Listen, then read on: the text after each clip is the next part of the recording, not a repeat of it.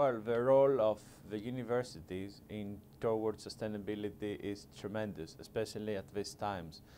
I strongly believe that the universities have three roles. The first role is to educate the students, which are going to be the future managers regarding sustainability issues. This is a significant role, and already in Europe, a lot of universities have integrated into their curriculum the sustainability course, also in MBA courses and elsewhere. The second and very important role is to provide innovation on sustainability issues. We are needing innovation, so I think that the universities are the best laboratories in order to provide this innovation to corporations, to our governments, in order to make sustainability happen.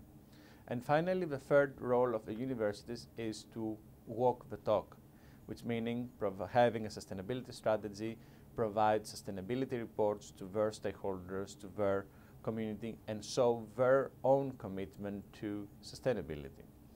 In Europe, there are many examples of universities that they have integrated sustainability into their courses, and particularly there is a very big non-for-profit organization, EABIS, European Academy for Business in Society, where there are a lot of universities and business together where they try to promote together sustainability into the curriculum, into the students, and also through research and with practical examples. I strongly believe that sustainability for universities, it's a very key element, it's a priority for their strategy, and that they should create a significant difference in our world.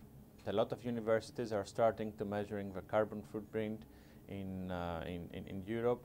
Also, they are having a more advanced programs on sustainability, for example, social community engagement programs, many different ways to measure sustainability and provide sustainability reports every year based on UN Global Principles or on GRI standards. So there are plenty of initiatives in Europe by universities that are committed to sustainability agenda, and they try to walk the talk. Sustainability is not about public relations only. Sustainability is not about energy efficiency only. Sustainability is not about philanthropic actions, philanthropic contribution only. Sustainability is how you can contribute to the society, to your workplace, to the environment, and to the marketplace.